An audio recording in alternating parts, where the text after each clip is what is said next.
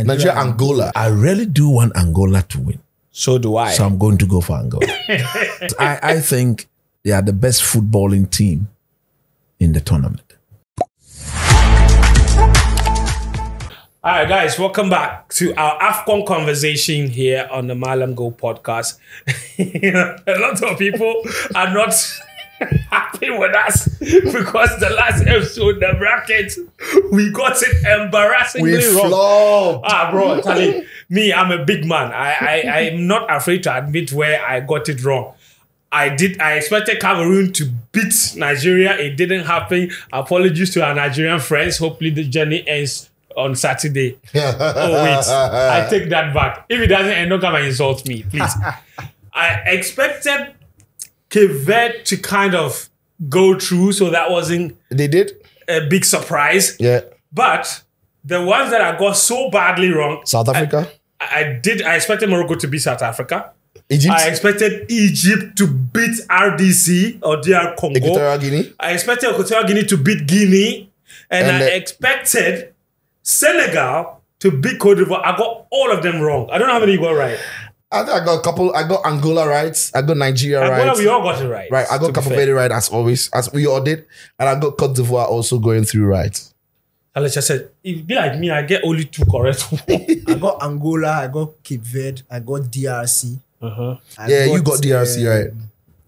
There was some fiction. No, I got Morocco wrong. You got Morocco wrong. Yeah, I said I wanted them to What go about the out. Mali? No, The you Mali, the picked Burkina. Nigeria. I got Mali and Nigeria. Burkina. You got Mali? No, I picked Burkina. Burkina. We all pick Burkina. We all did. I got 3 right. Which one? I got the Cape Verde, obviously. one, Angola, obviously. Angola one, and then the how do you call it? Which one? The other one. Guinea. No. You got Angola. Did you get DRC? You didn't pick DRC. DRC. Then what about Mali? Mali, Burkina. You picked Burkina. No, you picked So you Burkina. got 2 right. I got only 2 right. You got 2 only correct, 2 my right. friend. But that has been the story of the tournament, hasn't it? Where the surprises, man. The surprises. It's been the story of the Very tournament. And it's made the tournament. Oh my God. Superb. Listen to the key things, or listen to the key nuggets. First of all the top 5 ranked teams in Africa are out. Number 1 ranked team, Morocco, out. Number 2 ranked team, Senegal out. Number 3 ranked team, Egypt out. Number 4 ranked team, Algeria out. Number 5 ranked team, Tunisia out. That is fact number 1. Fact number 2, all 8 quarterfinalists from the last AFCON That's crazy. are out. That is ridiculous. It doesn't happen anywhere. It doesn't happen I'm not sure there's any anywhere. single All of tournament them are It anywhere. doesn't happen in All 8 quarterfinalists from the last AFCON are all out. every single one. And then, my favorite, all the Maghreb teams are out. Yeah. That's also sits in the top five Yes. of Africa because All they are the top the North 5. African teams are out. Yeah. 2 didn't make it out of the group, Tunisia and Algeria. yeah. And then 2 got kicked out in the round of 16, Morocco and Egypt. Wow. Wild. How often does this happen? No, it's Bro, this tournament has thrown up some fascinating matches, storylines, that's shocks. why now predictions. So wait. Yeah, you have to be careful, bro. That's a prediction. On that note, It is what it is. predictions that note- are not prophecies. on So that note, Nigeria, Cape Verde, quarterfinal. No, Nigeria, Angola. So Nigeria, Angola, I beg your pardon. Look, South Africa playing Cape Verde. I really do want Angola to win. So do I. So I'm going to go for Angola. Because I think they are the best footballing team in the tournament. Like when it comes to When it comes actually to possessing playing. the ball and play. And getting their influential players to get involved regularly throughout the games. They have been a delight to watch. It's To been be a fair. delight to watch. But hey, maybe the Super Eagles with Victor Osimhen. There's no maybe. You want But Angola I to want win. Angola to win. And you think I'm they not- will win? Yeah, I believe they will win. No, listen, I think Nigeria will go through largely because Angola's attack, they are so fluid and they complement each Very other brilliantly fluid, well. bro. Mabululi's finish is one of the best technical executions I've seen. Didn't open himself up, just carry the ball with goal an was angle. ridiculous. It doesn't make sense. It doesn't. It's not scientifically. It doesn't it's- make sense. Yeah, he's so good a player. Look at what he did. Though. first touch, Yeah. watch the keeper. And it But- just No, it's not the. and the fact it's he really how opened he did himself. That's what I'm saying. He He had doesn't to carry make the sense. ball. because he had watched the keeper, he knew how to caress the ball into the Coach, net. see, But Even it's the fact that execution. he didn't His open body himself up. alignment, Yes. where his body Yeah. was, and how his foot went. Absolutely. That thing is it's FIFA. I think Yeah. one, You don't do that thing. No, it's true. You don't do that thing in real one life. player who mastered that is Jan. Yeah. No, Charlie, Is it- but honestly, but honestly. seriously, this doesn't happen Baby anywhere. Jet be my guy. Yeah. But this is this guy- this Baby is Jet different. didn't do it like that. This is Right. different. It's different. It's not a normal finish. Baby It's not Jet what fed Thierry you, and Henry then and Baby Daddy, Jet themselves I can whack it. guarantee you, Mabululu won't score the same chances. He, Ever again. he will not. He can't repeat that technique. It is near impossible. The audacity. But I love the way they play. Yeah. Unfortunately for them, they're coming up against, I think, the best defensive units I've seen at the AFCON. I don't see how they breached Nigeria, but I think Nigeria have got at least a goal in them, and they've got what it takes to prevent goals from coming to them. So I think Nigeria will go through. I couldn't think believe. I think if Nigeria really want to go through, they'll have to score at least 2 goals. That's a good Because point. Nigeria's Angola, defe- that's a good Angola point. would definitely put the ball in the back. That's a good Nigeria's point. defense is what is carrying them in this competition. Yeah, Cameroon they've didn't have been a single solid. shot on target. No, because Cameroon. They lack creativity. They've considered just a goal, yeah, Nigeria. Yeah. Yeah. The Equatorial Guinea's Equatorial opening Guinea, goal yes. there. Yeah, Yes. And even that game, Equatorial Guinea struggled for opportunities. That Yeah, was that's- literally like their only chance. that's true. Who are you picking? I'm picking Nigeria. Why? Because look, put the football aside. When it gets to this stage of the competition, you need a certain level of level-headedness. What I saw from the Angolans after they won their round of 16 game, they look suspect. Sitting in the dressing room, calling out Nigeria will beat them. They should come. That's how they are going to lose. I agree. For the first time, I'm picking Nigeria. I have a certain history. So which I'm the only person here going for Angola. Angola, yeah. Let's No, go but to let the the next record one. show that genuinely I will be happier than you if If Angola were to go through, Won't we all? Won't we all? Super Eagles, waiting the office, waiting the shell. Charlie, We want every to know. time when I you mean, hear, I wish when you all hear that the- Bin Laden, no matter go. Have I told you this story? Elele. I think Fen to know this story. But in 2000, Can 2000, that was my first AFCON. Yeah, Yeah, you with can my eyes remember. You Yeah, watched physically. Yeah. I cried after Nigeria lost the final. Ah. Now, nobody in my house understood. So, when everything had settled, my mom came to me like, "Why Are you okay? Why were you crying?" I said, "Yeah, Nigeria lost." She said, "Like Eh, you didn't cry when Ghana was Ghana was kicked out." kicked, And I yeah. said, "No, I thought I was Nigerian." No, and I had a very genuine explanation for it. Okay, go on. Now, growing up, my mom loved Kanu and Okocha and Babangida and co. So when we are watching football, she's always, Kanu is going to play. So because of the way she related towards them, Yeah. I genuinely thought I was Nigerian. Yeah, affinity towards them. Charlie- Ignorance is bliss. Even the Sydney Olympics, you see the countries will come out. Yeah, When that's Nigeria right. came out. Charlie, come and see me. I'm excited. Charlie. Oh, be serious. My favorite game of this competition so far, South Africa versus Cape Verde. I have no idea what to expect. Sicho. So the winner Angola, Nigeria meets South Africa. right? No, the winner of that particular game will Yeah, meet the the winner winner of meets- yeah, the winner- yeah, that's the side of the draw, That is yeah. that side of the draw. Look, You want South Africa and Nigeria to meet it. That would be No. some game no, I'll go for Cape Verde. to beat SA. Yeah, to be South Africa. South Africa and the Hugo Bruce are a completely different animal. Listen to this. They are beating in 20 of their last 23 games under Hugo Bruce. In this tournament, Cape Verde, you cannot rule them out. They are capable of beating any team. From what I saw of them against Ghana, against how do you call it, Egypt, and from what I saw of them in that They round did of 16. struggle against Mauritania. It wasn't straightforward. but- Mauritania had a man sent off, took them a last minute. Mauritania, maybe because it is Mauritania, but they are playing. No, they were played very good. I think that the game will be very balanced. This South African team, I don't think they have. They are solid defensively. Morocco were very wasteful. Yeah. Truth be told, they were very wasteful. So because of that, I think Cape Verde will qualify. Interesting. Do you agree? Oh dear, what a game! Don't forget, it's a surprise tournament already. So I have decided to go for the surprise. And I think the the reason story why- favors South Africa. It just looks like this is one tournament where they will go all the way. In my opinion, that's why I think South Africa. To the So, like the reason why I think South Africa won't win is the reason why I think Cape Verde won't win. Doesn't make sense. Yeah. Like no, it doesn't make sense. the reason why the reason why what Cape is Verde, the reason the strength of Cape Verde that I think they can use to beat South Africa is also the weakness in which South Africa can find to beat them. Okay. So when you watch South Africa, their transition is very quick. Direct. But when they do that, it is extremely expansive.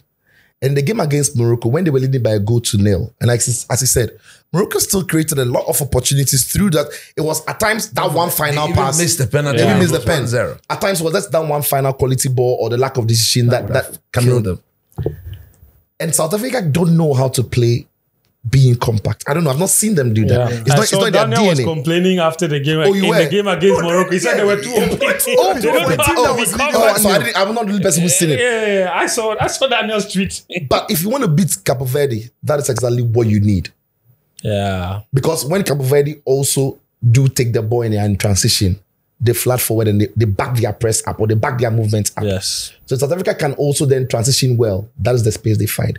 However, I think that Cape Verde are more physical than South Africa. I think they are more physical than South Africa. To begin with, they are West Africans, so they do. They are familiar with the weather. I think they are more physical.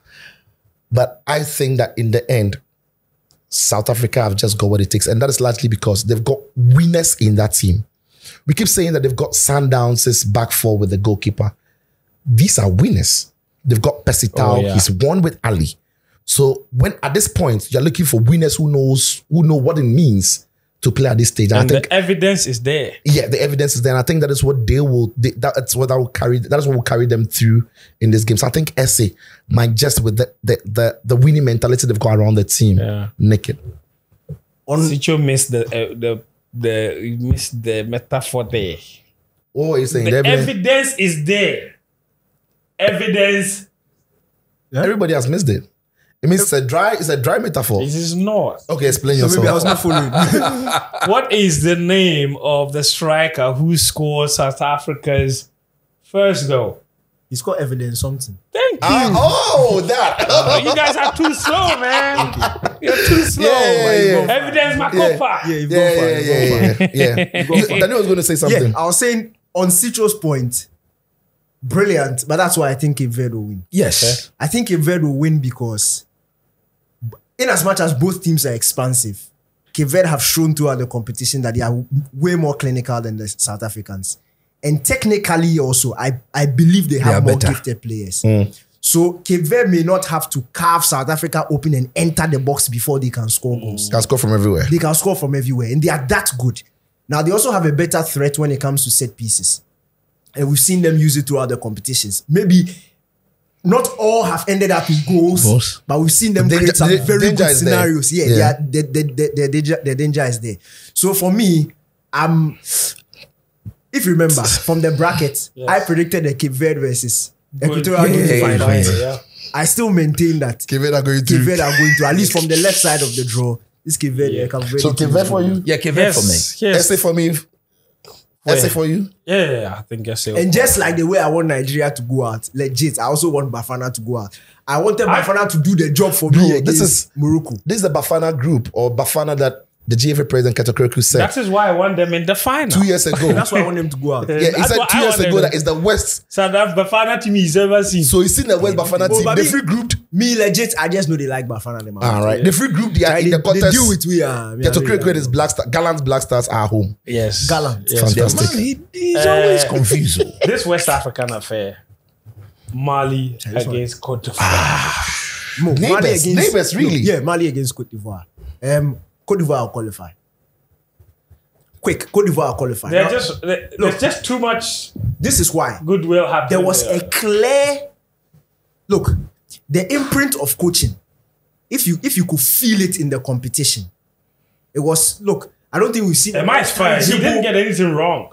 We saw it clear. We saw the instructions clear against the Senegalese team. We spoke about the fact that Senegal had some issues. They had some problems. We were not sure what to expect from Faye.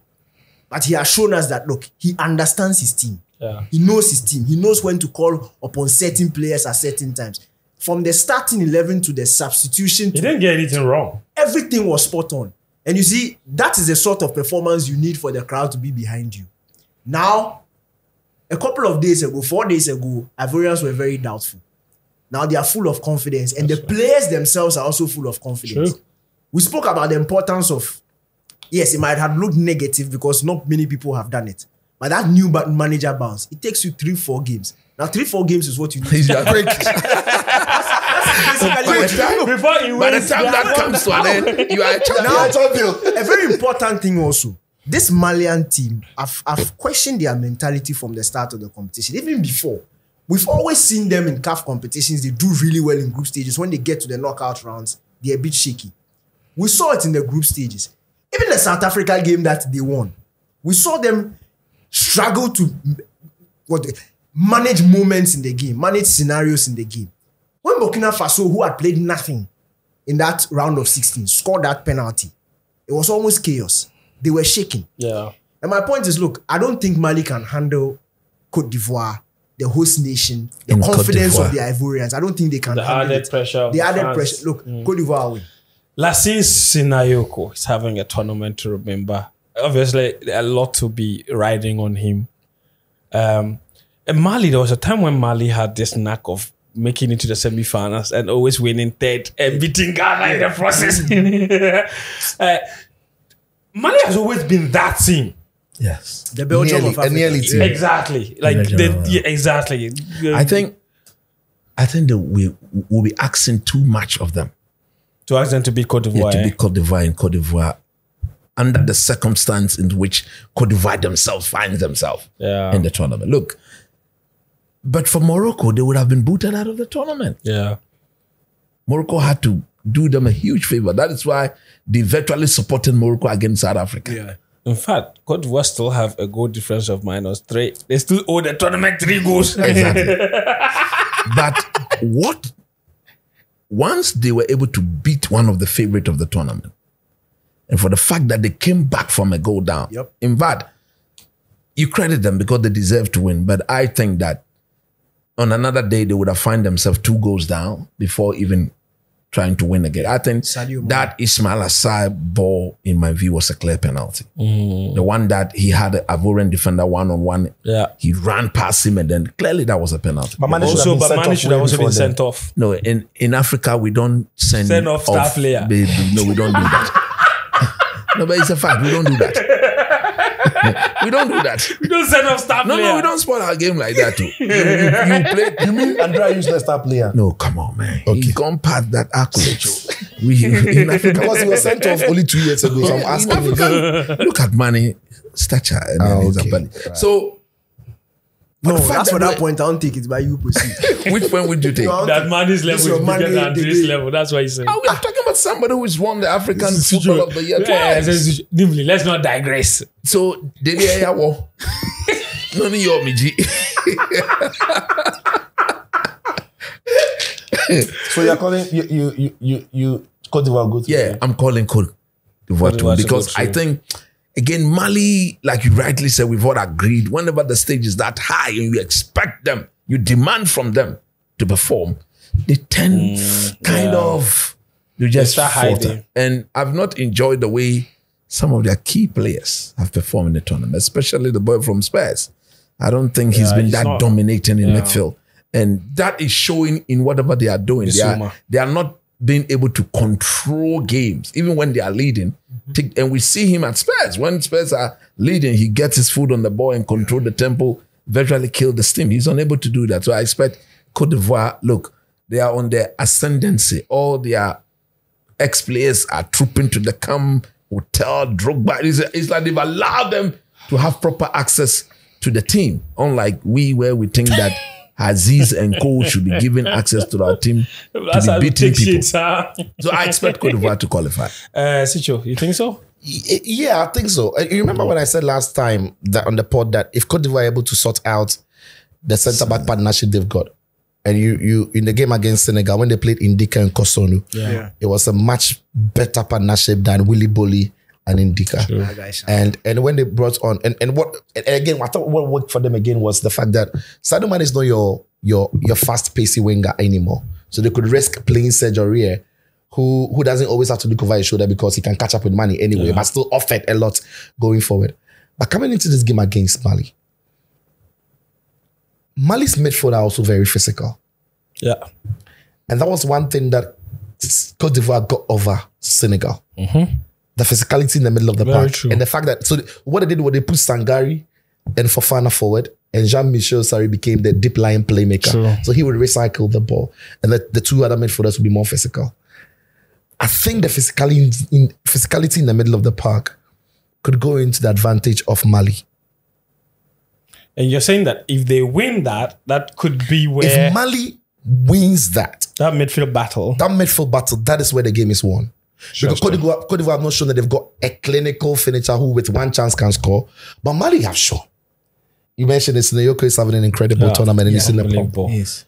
So if Mali can be dominating in that midfield, and that is what Cote d'Ivoire did use to beat. They just completely bulldozed the midfield over. And that is my fear for Cote d'Ivoire. They've got the aura behind them, they've got the vibe behind them. And that could also be the temptation. That because you are playing at home, and we saw it against Equatorial Guinea, when everybody was backing them, they flopped. When everybody wasn't necessarily backing them, they won it. Now, what would the reaction be from the victory of Senegal? Would they be more settled? And what risk would he take with Aurier? Is he going to still play Aurier, a more defensive assured player there? Yes, obviously. And that is where I have my fear for Cote d'Ivoire, that Mali could just use the physicality and the technicality in the midfield to overpower what Cote d'Ivoire will probe at them. And that is where, for me, I think the game is won or lost. Otherwise, Cote d'Ivoire goes through. But I think Mali have got what it takes to head them. It's why I'm leaning towards Mali. So you're going Mali. I'm leaning towards Mali, yeah, Mali. I've seen that Mali midfield too, and I've seen that Ivorian midfield. Bro, like, I'm not... I don't agree with the Mali midfield having a bit more physical. Look, did you see Fofana? Oh my word. He's a bulldozer. No. The guy, it's also about playing like you're possessed. Yeah. And that's how the Ivorians perform. And for me, I think that's the only point I really agree with you on. I feel like, and I say this all the time, sometimes when teams exert too much energy in a previous game, it's really hard for them to turn up in the next match. They burn out. And that last game against Senegal, it took everything. Yeah. But that was again good coaching, as Danny said, because he knew when to take off Fofana and Warren. Everything, because we saw the players play in ways that they had never played throughout the tournament. Yeah, That they just couldn't go back there and disappoint. Exactly. That's the best game we saw for Fofana play. Sangari was injured, came back on. He was up for it. Jean-Michel Sarri. But you see, the interesting thing is that Kessie didn't last the game. He came on. Yes. Fofana was taken off. Sangari was taken off. I think it was Sarri.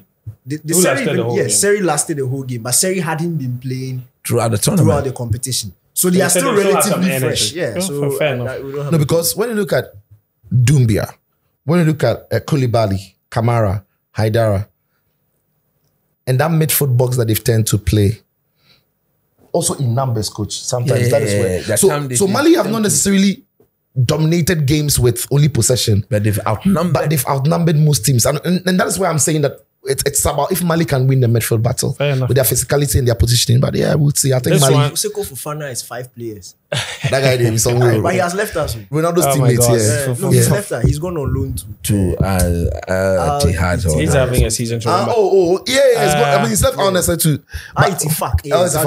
He's replacing Jordan Henderson. Yeah. I want quick prediction on this. My personal favorite team at this AFCON is DRC. They're playing some really good football, very structured football. Their problem is finishing. The last match, they missed the services of Gael Kakuta, that late injury, so he didn't play the game against Egypt. We all predicted that Egypt would beat them, except Daniel, who expected them to beat Egypt. And they did it. Their goalkeeper is having the time of his life. Lionel Mbassa. Mbassi, sorry. But against Guinea, another team that we didn't expect to get through to the quarterfinals, but they are there now. Yeah. How do you think that's going to go? First of all, let me start by saying that Lionel Mbassi is the true LM of football. He's the original Lionel M of football. But the one that is older than him is not the original. All other Lionel M's are fake. Lionel Mbassi is more original than Lionel Messi. Of course.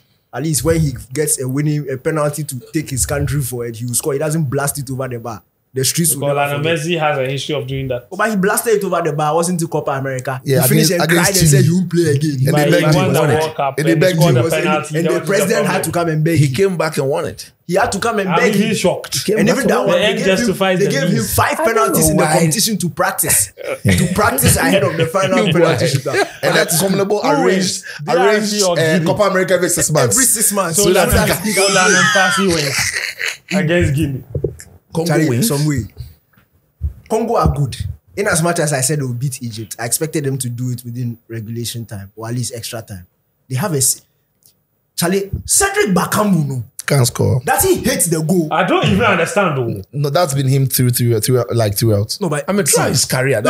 He's been a very poor finisher throughout his career. Since. But in my opinion, at least the way I see life, when you do something over and over and over and over and over again, at least a slight improvement. We should see a slight improvement. And when the guy was at Villarreal, this is how he was. Yeah.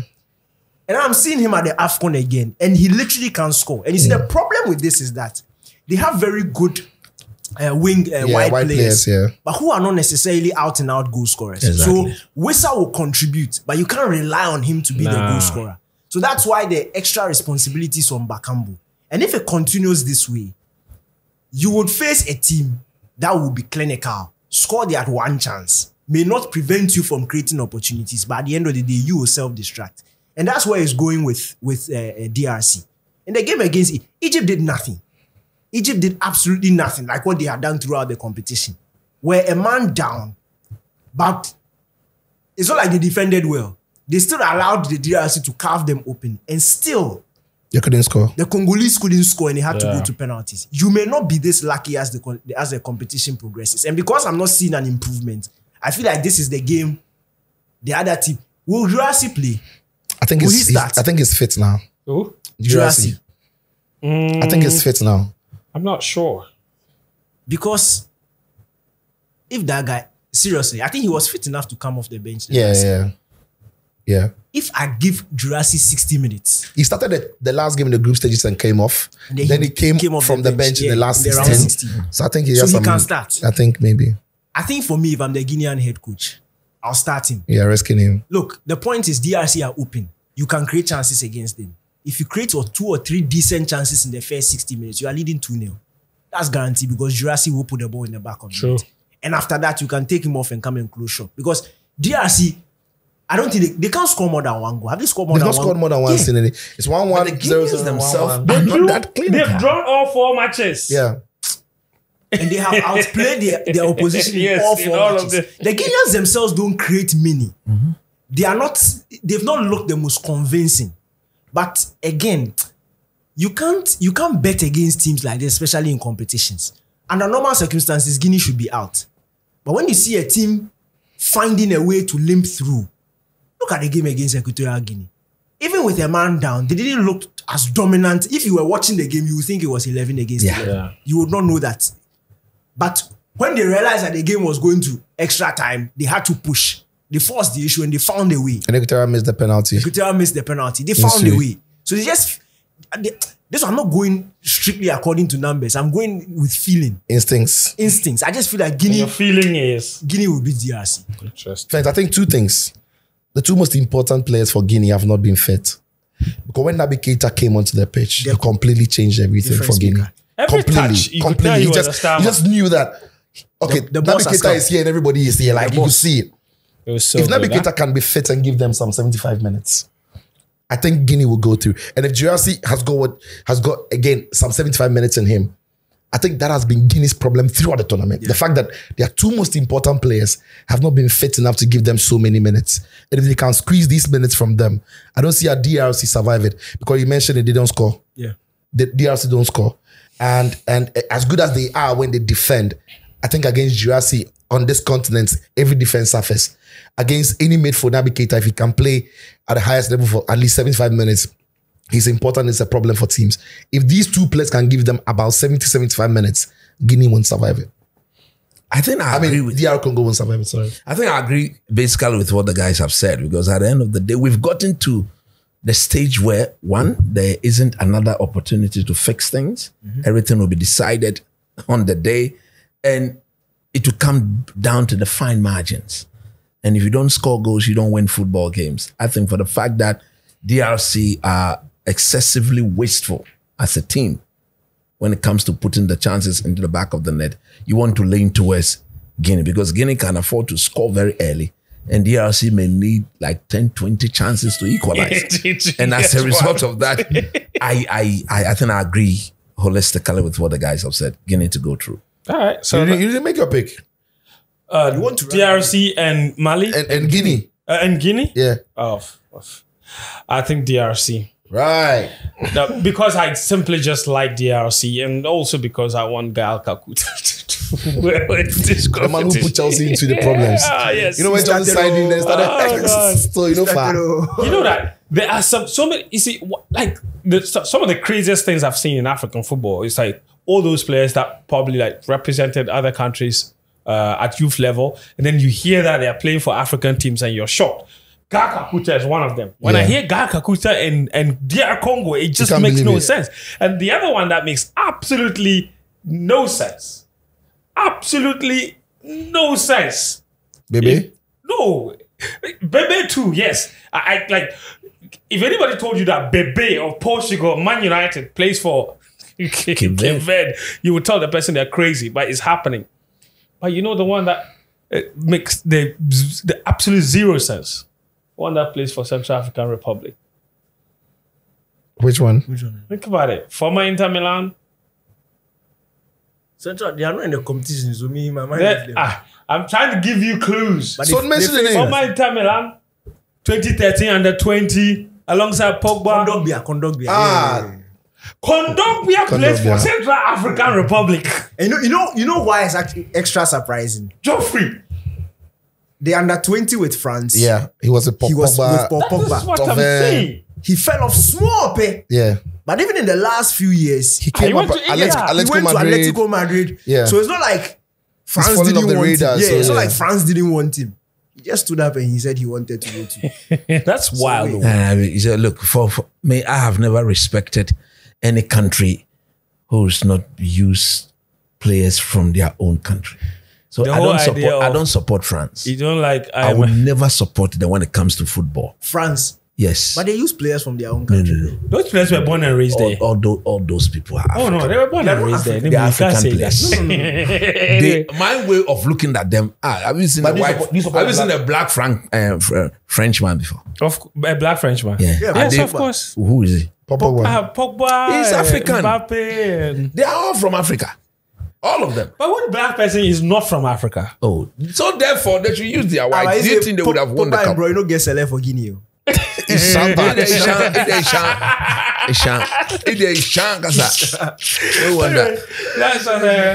our episode on the AFCON. I don't know who your pick is when you're seeing this, but let us know who you think will make the semifinals. Who will be your top 4 countries to make the semifinals? Leave us a comment, of course, and we'll look at them, we'll read them, and share some of them in our next episode.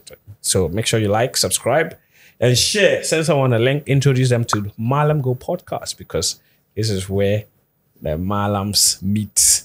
And, the Mallams meet and conjugate, cross-pollinate, cross-fertilize ideas. That is right. Anyway, so cheers, guys. Cheers for watching.